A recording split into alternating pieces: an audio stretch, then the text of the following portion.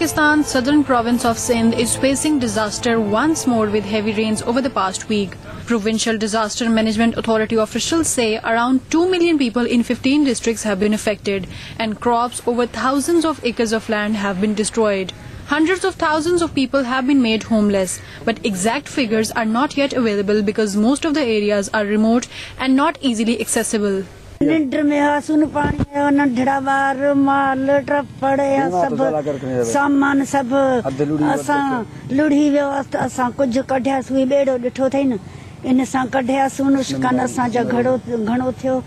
Authorities have announced disaster relief measures including compensation packages for victims and troops had been asked to stand by. However, most flood affected people complain that they have received hardly any help. हम लूट मार करेंगे और उसके सिवा हमारे पास कोई चारा नहीं. क्या करेंगे? हथियार लेकर रोड पे खड़ा हो जाएंगे. क्या करेंगे? लूट मार करेंगे. बच्चों के पेट के खातिर कुछ करना पड़ेगा. The rains have damaged over 80% crops in Sindh, which will impact Pakistan's total agriculture output as the country is largely dependent on this sector.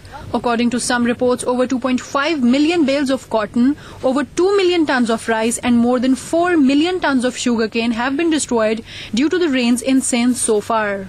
An assurance to the flood victims that the government will provide every possible help to them. The President said the government will ensure the rehabilitation of the displaced people. President Zardari visited several areas including Qazi Ahmed, Sukrand and Benazirabad. He has directed the local authorities to leave no stone unturned in the process of aiding the affectees. The local authorities also gave a briefing to the President regarding the ongoing rescue operation in interior Sindh after the floods.